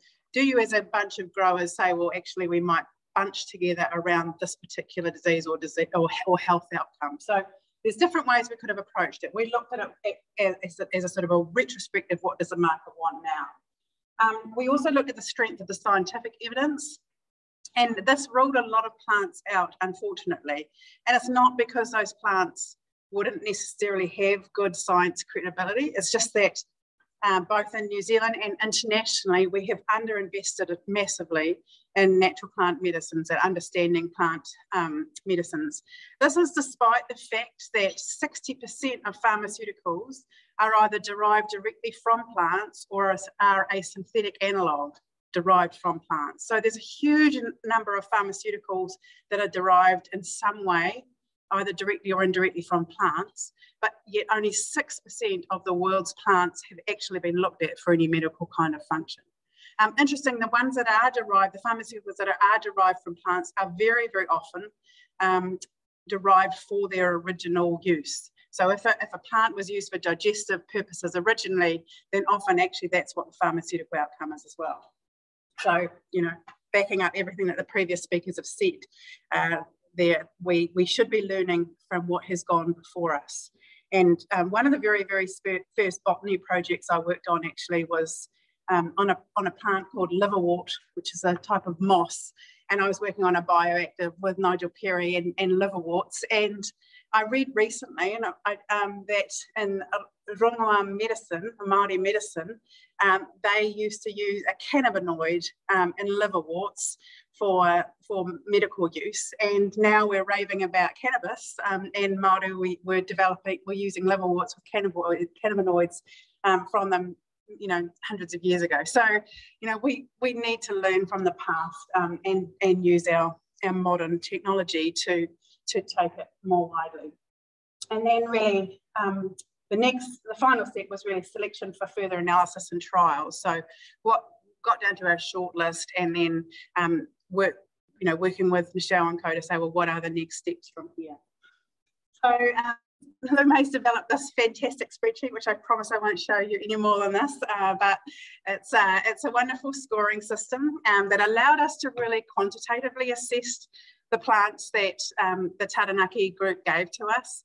And while I say quantitative, we were as quantitative as we could be, but there were definitely qualitative outcomes, and I'll show you a couple of them in a minute where we had to rule something out in a way that you might argue. So this was the long list from Venture Taranaki, and we added one at the top, Nigella sativa, but everything else came from you. Nigella sativa is a bit of a favourite of mine. It's an anti-inflammatory seed, black seed or black cumin that they use a lot in India. So yep, have a look at that, and I'll keep flicking through. In terms of the start of the process, so the first question was fundamentally, could the plant grow in Taranaki? And then we really scaled the scientific evidence. And looked at the quality of that scientific evidence as well. And as I said before, some plants just didn't make the top list, not because they are not scientifically valid, but because they just haven't been studied enough. And then really, is there an existing market or an opportunity to expand? So they were our first 3 questions to narrow down that long list to 10 plants. These were the 10 plants that we were left with. Can you all see them? So we were narrowing down, and I'll keep moving on. So then the next steps really around these 5 plants. It was quite a sort of complex project with lots of scoring and lots of debates, but we've simplified it here. So one thing is that as a real challenge is seed accessibility. Phil talked about it as well, that you decide to grow something, and then actually, first of all, you've got to find out, is the seed in the country? If the seed's not in the country, is it going to be easy to get the type of quality seed that you need to grow? And are you actually going to get the right genus and species? Are there any major concerns in terms of thinking about that supply chain, things like processing? We were also cognizant, I guess, that if you're going to develop an industry here, then some of the more complex processing might not be attractive. On the flip side of that, it could be attractive because it might be a way to differentiate. And then what are really the cultivation requirements and the end product value? And that led us to our final 5 plants, which were Echinacea, which has been talked about lots today, ashwagandha, which is one of the products I use in one of my new products. So it's one that I'm very fond of, and if you ever decide to grow ashwagandha, then I'll be one of your buyers, because at the moment I'm buying from India. Motherwort and calendula, which we've also talked about today, marigold, and kawakawa, which we've also talked about. Now we for the purposes of this project, because I know there's an Indigenous project going on, we're not going to talk so much about the Indigenous or native species. If we hadn't put kawakawa on that list, then the last one to fall off was actually passion flower. And passion flower is a really, really interesting one for stress, anxiety, and so forth, and insomnia. And so as a topic, I think that's a really, really interesting topic, because I think people are desperately in need of natural products for that.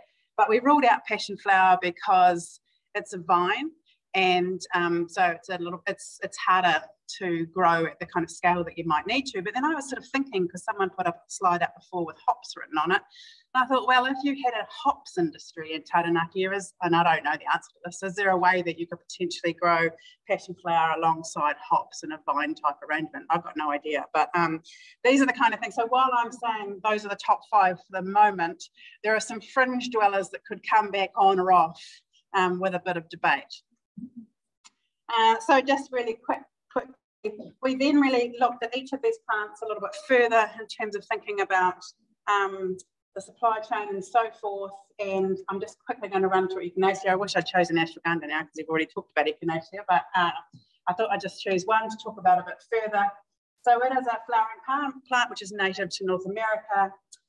It's a perennial herb, and the whole plant can be used. And this is one of the factors that we did consider in our analysis, was plants did get a higher score if we could use the whole plant rather than just parts of the plant. So with Echinacea, you can harvest the flowers and the leaves, and then after about 3 or 4 years, you can also harvest the roots.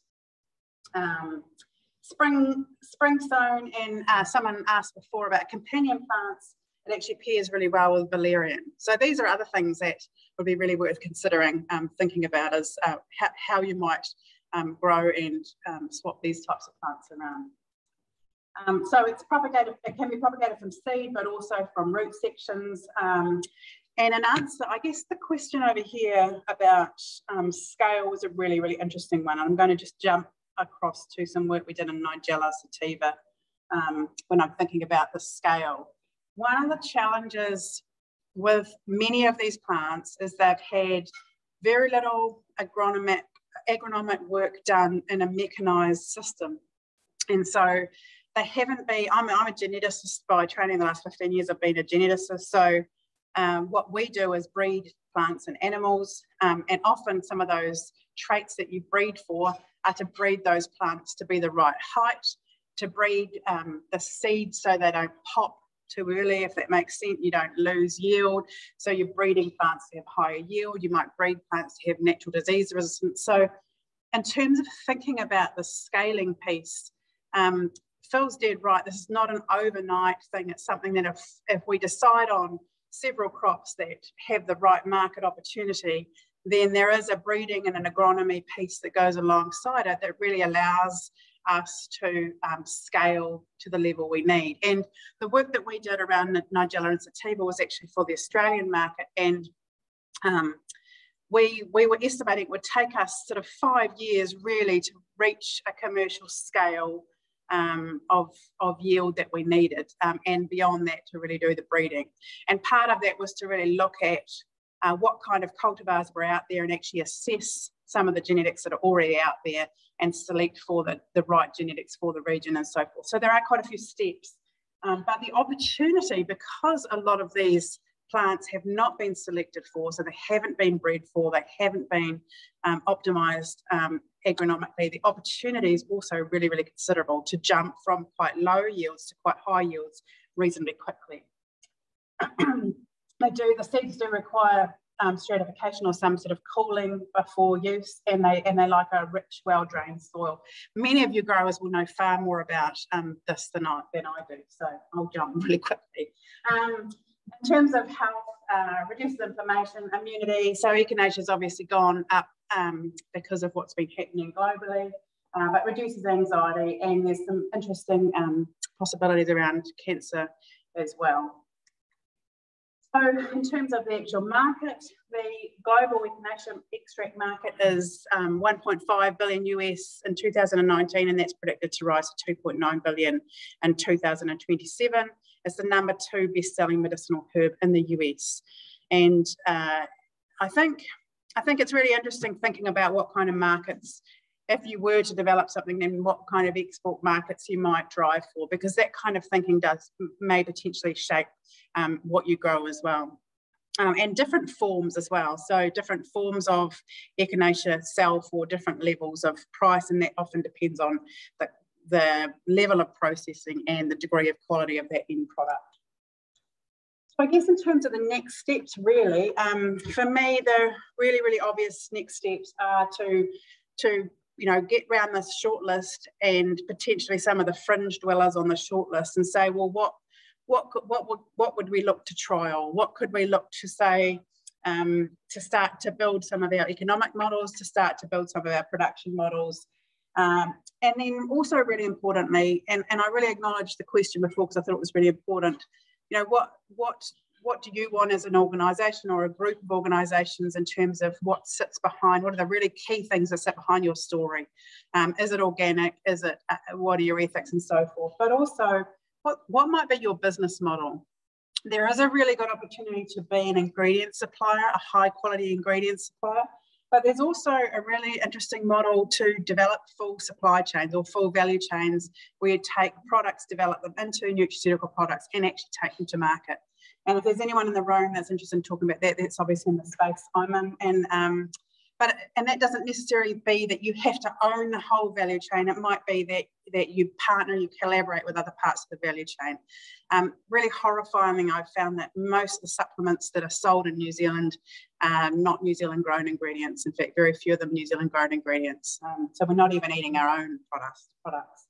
And then finally, the opportunity for the private-public partnership. So, there's big projects, MB projects, Sustainable Farming Fund type projects that you as a region could really get some government support on, and as well as iwi involvement as well. So I think, it's been lovely to visit this region again. Thank you very much for bringing me up there, and it's just been a pleasure working on this project because it's something I'm so personally passionate about as well. Thanks.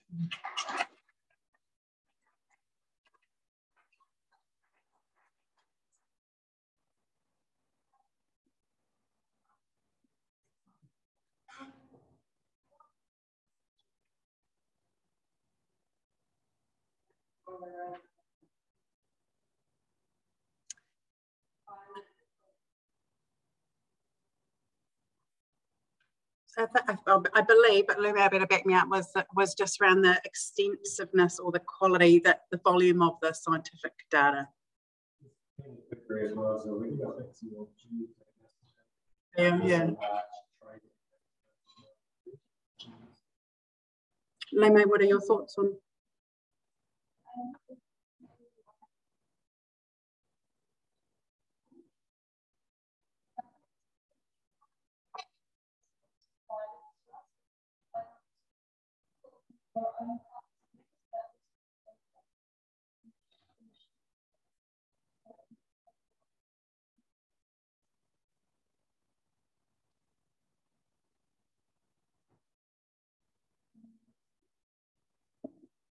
Thank you very much, Anna.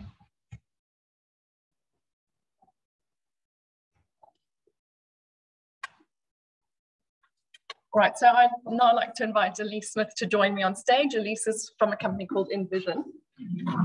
And she has a very varied background, but she's passionate about how we can make data more approachable and useful by providing decision support tools as interactive maps.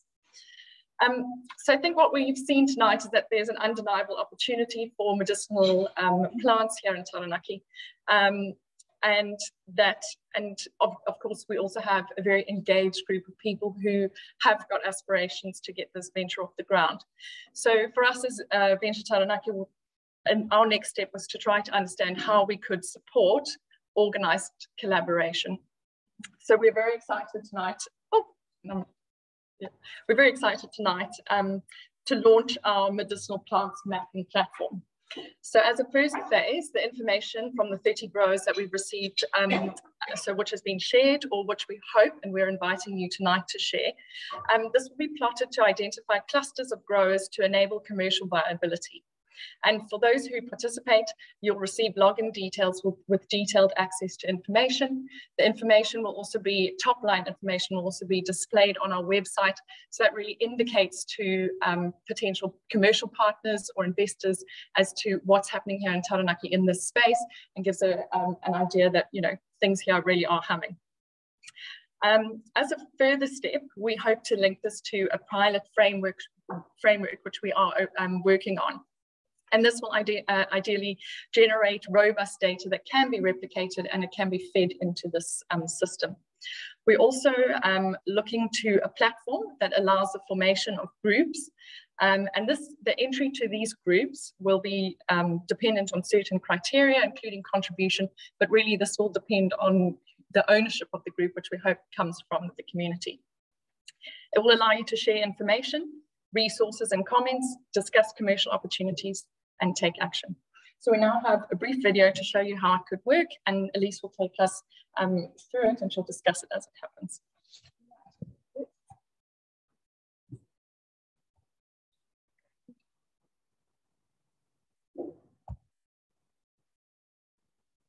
There we go. Oh, excuse me.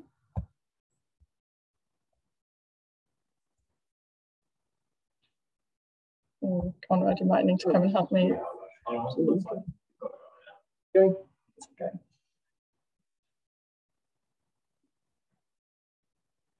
This is a map of Taranaki. You will probably recognize the soils. We use that because it's obviously integral to growing herbs or any horticultural crop. The map allows you to turn layers on and off so you can see various features like conservation land or municipal areas. Here at the bottom, there's a key on the side of the map which will show you details about what area you're looking at. You can make it much more visual by changing the transparency of it. So here you really can see the soils very brightly. You can go and investigate your own land. If you can just enter your address in the bar at the top, it will then take you to that area. And if you're looking at a soil map, for example, you can just click on that map and it'll give you some indication of the soil on the right-hand side of the screen. And you can have quite an interesting time going around seeing how close different parcels of soil are. Of course, there's more to growing crops than just the soil. You really need to know a lot more whether it's how much water that crop is going to require at what time of year, if it's going to be liable for mold and disease and things at the end of the autumn. And so the number of growing days is really important. The actual seasonal weather is important, as well as perhaps having your own rain gauge would be nice. So here we have various layers which have been provided by NIWA. And the intention is that we will be able to use the information from your questionnaire about what time you plant your crop or you harvest it, and integrate that into some sort of viewpoint to tell you where the most suitable place for growing that crop will be.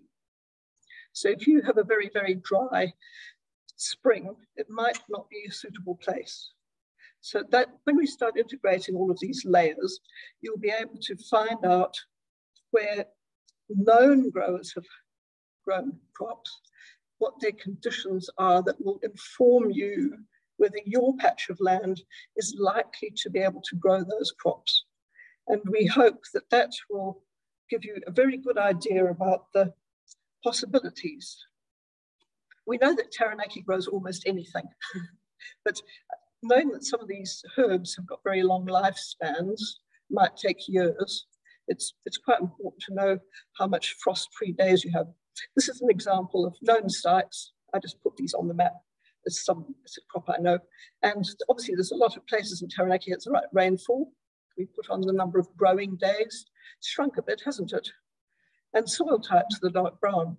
So you can see that not many places overlap. But green shows you where all those factors overlap. And for this crop, those are the most suitable areas. There's a lot in South Taranaki, not just around New Plymouth.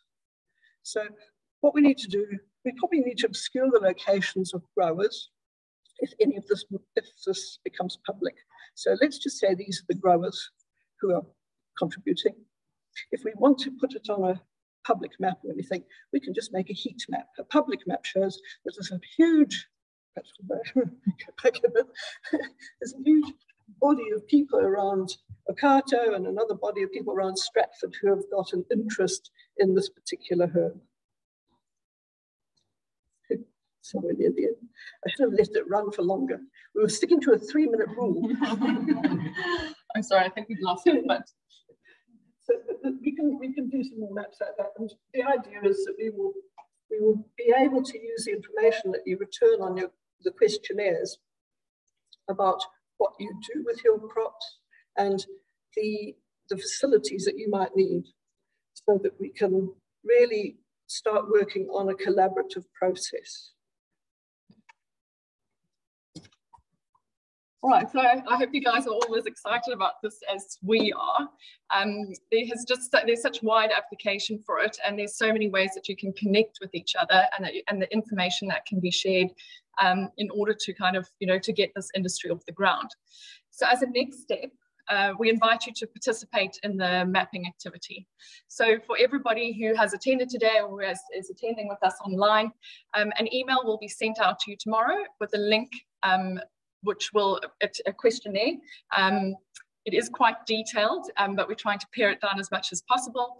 And the participation, it will be open for the next 10 days.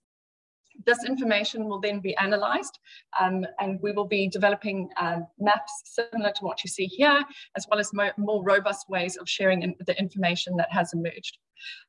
Those who have participated will thereafter receive login details to access the detailed information.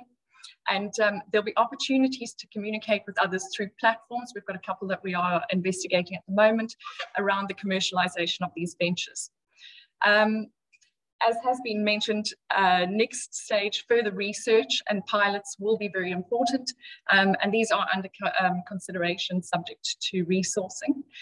But really, I would encourage you to also reach out to us and to use the tools, resources and support that are available through Venture Taranaki.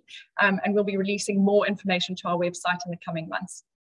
The presentations and contact details of the speakers will be added to the Venture Taranaki website tomorrow. So does anybody have any questions? Conrad, I think, no, yeah. I think they're comments. Does anybody have any questions? Chair? No. Okay, well, I hope it's been clear. So thank you very much for coming out this evening. We've appreciated your participation. We appreciate you being here this evening. And really, I would like to welcome you all to stand up for us to close this evening with our karakia mutanga. Onuhia, onuhia, onuhia, ki te uru tapanui. Kia wātea, kia mama, te nākau, te tinana, te waia, te auratakatu. Koia rā e rongo, whakaria a kiukiunga. Kia wātea, aira, kua wātea, hau, paimari.